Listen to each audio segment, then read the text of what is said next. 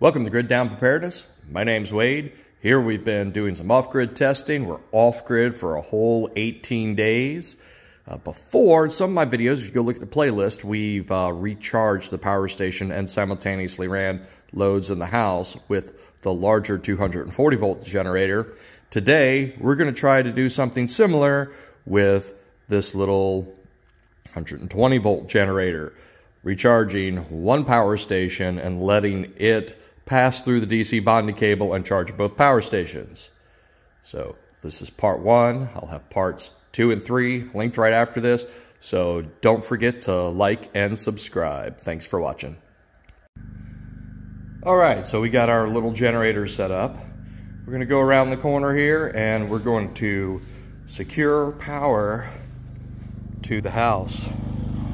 And this is much quieter than the large generator. So we're going to come here to our breaker panel. We're going to turn off power to the house.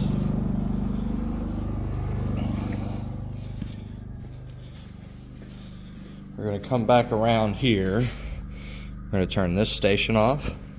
And we're going to turn this one off before we get any error messages. We're going to disconnect our network cable. And then one of these units, this one's going to be one power in the house. So we're going to disconnect that. Now that that's done, we're going to turn this one back on.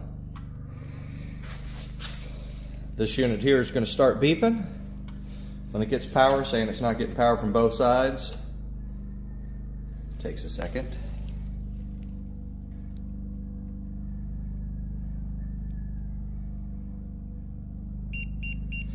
There we go.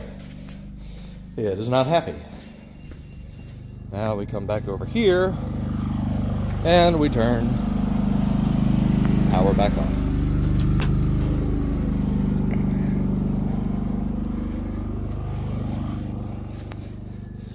Now you can see we have power.